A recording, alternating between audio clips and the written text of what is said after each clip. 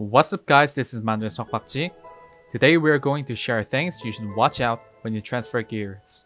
We know Relic gears are coming up in NAU server, so we thought it would be great to tell you guys mistakes we made in Korean server. Don't make same mistakes as we did.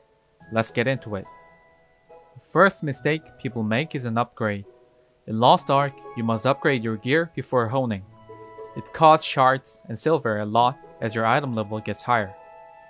When you transfer your upgraded legendary gear to Relic gear, that Relic gear is not upgraded. Materials you use for upgrading the gear just vaporizes into the air. In my case, I once upgraded my sword plus 17 to get plus 18.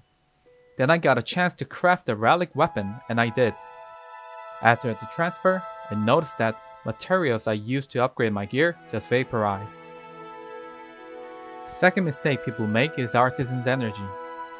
When you fail honing your gear, Artisan's energy increases. If it reaches 100%, you'll 100% succeed honing your gear. Same as upgrade materials, Artisan's energy can't be transferred to Relic gears. If your gear already has like 50% Artisan's energy, you should hone your gear first and then transfer. I made this mistake with my plus 20 weapon, so I hope no one else suffered the same thing. Third mistake is tripod. If you are trying to get item level 1445 or already did, I bet you already have tripod for your main skills. When you transfer your legendary gear to Relic gear, your legendary gear is gone after the transfer. It means your tripods are gone. To prevent this situation, please go to tripod NPC to save your tripods before the transfer.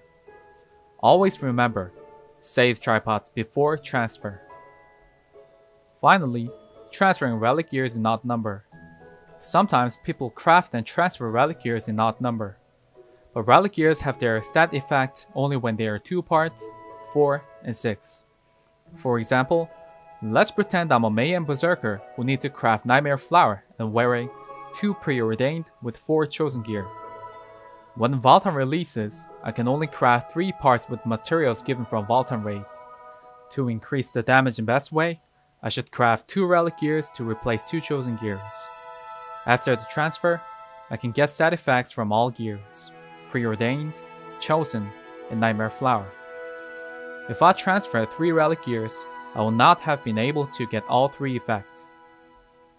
My personal gear recommendations right after the update are 2 Relic, 2 chosen, 2 preordained, or 2 Relic and 4 Demon Beast Strength, or 2 Relic and 4 chosen.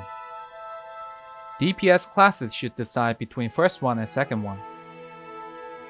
We went over the mistakes people can make when Relic gears are updated. Thank you for watching this video, and please subscribe our channel for more useful information. Thank you.